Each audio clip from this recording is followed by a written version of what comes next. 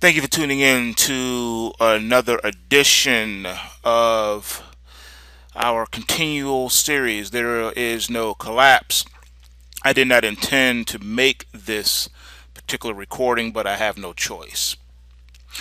You're looking at a chart of gold futures. This chart for gold futures is the August 2016 contract. The rumors still don't stop. They're still persistent. It seems like every week now there's a new rumor, there's a new video. Everyone's talking about collapse. They're getting their views up. I mean, it's a good way to get views, talk about collapse and all this other stuff. And these people don't know what they're talking about. They're just peddling fiction, to borrow a phrase from Obama. And the latest one is the Comex collapse. They have been calling for the Comex to collapse since 2008. All right, and maybe even before that. It just came to my attention in 2008. So we're in 2016. I mean, it's been almost a decade, and there's no collapse. They're saying they're having problems with deliveries. Blah blah blah. Okay. Let me explain a few things to you guys so you guys can understand the way futures contracts work and the way the Comex or any other futures exchange works. Even if it were possible, even if, let's say, the rumors are true and there is an absolute, positively a collapse coming up. All right. Understand the powers that be will not allow this to happen. It doesn't suit their purpose. The central banks will simply provide liquidity, and that will be the end of it. All right, that's how that works. There's no collapse. Most of the people talking about the paper market, they like to call the futures market, they like to call the paper market. They also include the ETFs like the GLD and the SLV ticker symbols into that mix. The majority of the people who are making these videos, some of them I actually have the highest esteem for. They've done a lot of good. But at the end of the day, leave the market stuff alone. Because most of these cats, they've never held a Series 7 securities license. They've never held a Series 3, which is a commodity futures securities license. They've never set for an exam. They've never worked on Wall Street. Most of them have never even traded a commodity futures contract to save their life at all, period, ever. Most of them don't even have brokerages accounts. Please don't let me start naming names. Some of the most famous newsletter writers and sellers of trading timing signals and things of that nature have never even traded in a day in their life. Most of them do not have active accounts, and they'd be the first to tell you, I have no money in the market exposed at this time. Please don't make me start naming names. All right? Some of the biggest names, you will be surprised. All right? I spent a lot of years working in the financial sector. I worked on Wall Street. I worked at two different firms. I was a derivatives analyst and systems trader and developer, so I know what I'm talking about. I met a lot of people. All right. I've worked in several different. I've worked in banking. I worked for a couple of the top 5 banks that you know of. I worked there. All right. I knew a lot of people. I also worked in healthcare. I also worked in law enforcement. I've done a lot. I've met a lot of people. I know a lot of famous people, and I know a lot of people who know famous people, and I also have some pretty powerful and blank blank blank people in my immediate family. So we'll leave it at that. I don't need to brag and boast and name drop. Most of the people would be shocked if I did so, and it could have dire consequences, so I will not. Just suffice it to say that most of the people who are telling you about these collapse stuff, they're lying. They don't know what they're talking about. They do not understand. All right, if they did, then they will be honest and tell you that it's impossible. Okay, let's go back for a minute. If you have not watched the series There Is No Collapse, you need to do so you can understand what's going on. But I'll suffice it to say, in a nutshell, there's no Comex collapse, because most of the futures contracts that they have now are non-delivery. They are non-delivery. You cannot take physical delivery. It is impossible. It has not come part of the deal. It tells you in their fine print. Just go to the website and pull up the contract. You can download the PDF file pamphlets for free. They break down the futures contracts, tells you everything you need to know about them, the months that are traded, the time, the day it's traded, the contract rollovers, and all that stuff. Okay, they will tell you that.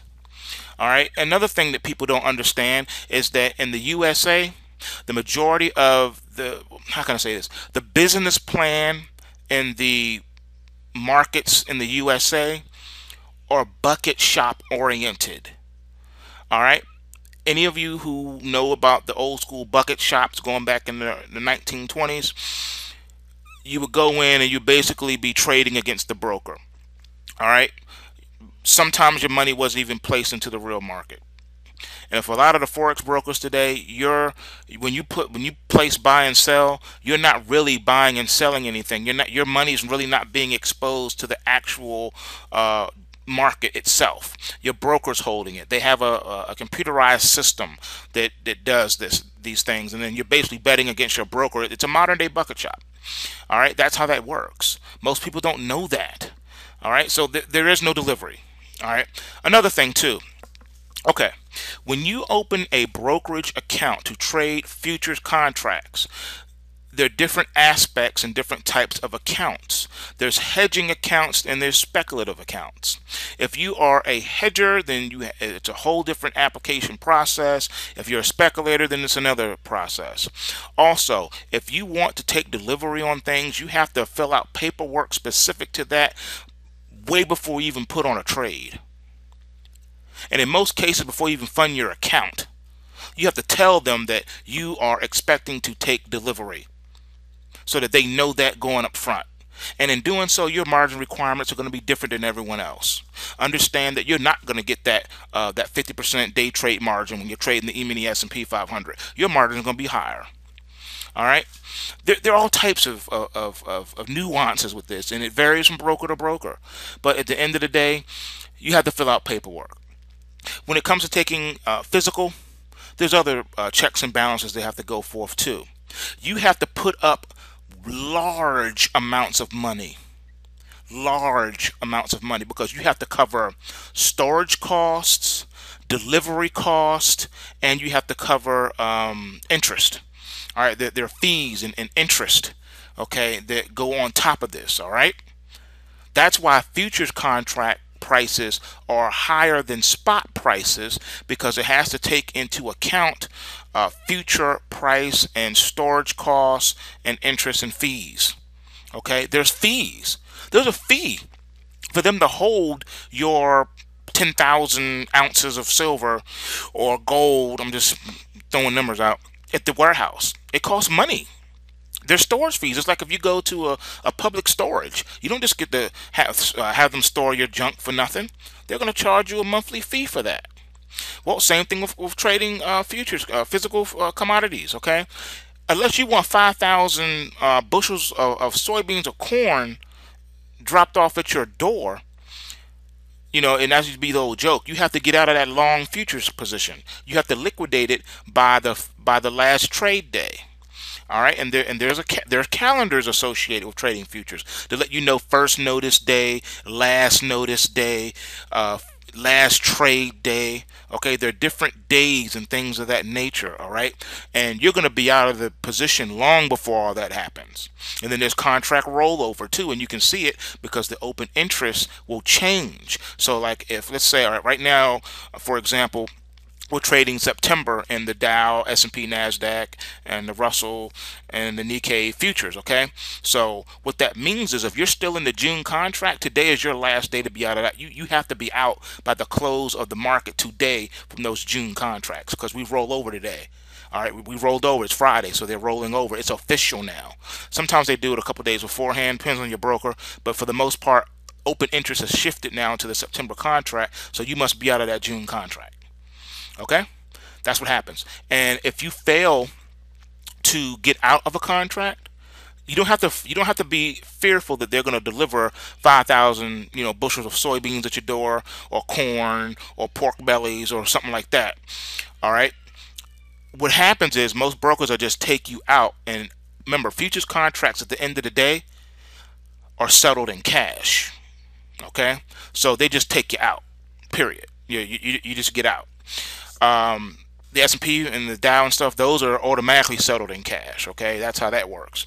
But when you're trading gold and silver, precious metals, whatever, it's automatically assumed that you're going to get out before your last trade day. You're gonna, and even before first notice day and all that. It's assumed, you're gonna get out. That's why futures contracts have short life spans, because they trade multiple months.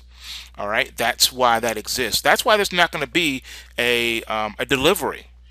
All right, the average futures trading account, unless it has changed, and I can't picture or fathom that it changed that drastically over the several years.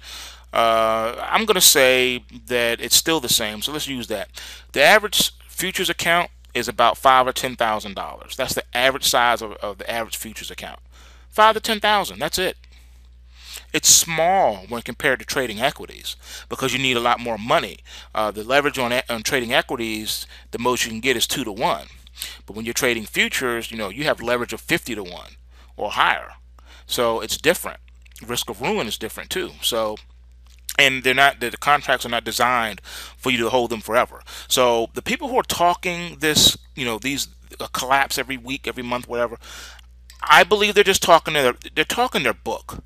They're probably long or short the contracts, and they're trying to bid up the open interest. Okay, pump and dump is not illegal in trading futures. It is when it comes to trading equities, but trading commodity futures are under different laws than trading stocks. Like, for instance, there's no such thing as insider trading in futures. It doesn't exist. It exists for trading stocks, but not for trading futures. Okay, it's okay for me to give you quote unquote inside information on the price of orange juice. Who cares? It's not the same. Totally different laws. Okay, so please stop the fear mongering. All right, there is no Comex collapse. All right, most people who claim they want to take delivery, they are not under any position to be able to take delivery. They don't have that kind of money. They don't have $1 million. They don't have a couple $100,000 at risk and take gold delivery. It's just not. It's just not like that. Most people's accounts are not set up as hedging accounts. They're not producers of commodities. They're not users of commodities. They're not they're not elevators. Okay, they're not anywhere in that process. Okay, you're not the farmer that's growing the wheat. You're not the elevator that's processing the wheat. You're none of those things. You're just a speculator. So stop pretending that every time you put on a futures contract, you're going to do a Gero Salente and take physical. All right, everybody's not Gero Salente, and I have utmost respect for him, but everybody's not Gero Salente. You're not sitting up here doing futures contracts and taking delivery of physical. Your account ain't set up like that. This man's been trading the precious metals longer than most people that listen to him have been alive. All right, so stop fear mongering and riding this man. Just do you. There is no Comex collapse. Period. All right. Anyone talking about they can't deliver the physical is a lie. Trust me. They already have the money. If they've taken your money and you fill out that paperwork, you're gonna get your physicals. You just got to come up with the cash to pay for the storage fees and pay for the tractor trailer to drop it off at your front door. You got to pay for all that. You pay for all of that, trust me, you'll get your physical. There's no way in the world that they would not deliver your physical. In the last 70 years, no one who has been due money or physical in the commodities markets can say they never got it. It used to be that you could say no one who was ever owed money in trading commodity futures was ever out of their money. That never had happened. It happened in stocks, but it never happened in futures until the situation with Man Financial, MF Global. Until that happened, no one was ever out money that was due them in trading futures. It was the safest thing that you could trade. It was safer than trading equities. It's just how it was, but they can't say that no more. But they still can brag. The futures markets can still brag that no one who was owed delivery didn't get their delivery. All right, you put that money up. Oh, they trust me, they got it. They got gold and silver in storage. They even got oil farms. I think it's down in Texas somewhere. I don't quote me. I remember seeing the footage of it a while back, where they had just, man, they have a tremendous amount of oil farm reserve tanks just sitting there. So if you're trading, the physical oils, and you want your 500 barrels of oil, trust me, they got it waiting for you. You can just come on. You just got to come on and get it yourself, though. I think that one you have to come get. Yeah, they don't drop that off. You got to physically come get that. Have your own tanker truck to come pick that up. But for everything else, it's in storage. Trust and believe that. They got cotton. They got it all. It's there. And if you want it, you can come get it. You just have to fill out the contracts when you open up your account and do a whole bunch of other things and go through a process. But if you want your physicals, you can get it. So stop pretending that the Comex can't deliver gold and silver bars, because they can. They have it. All right. It's the U.S. who don't have no gold, but the commodities markets are well intact. Ain't nothing wrong with them. All right. So just wanted to throw that out there. Okay. They're derivative contracts for a reason, and they settle in cash. You just need to know that. All right. So be encouraged.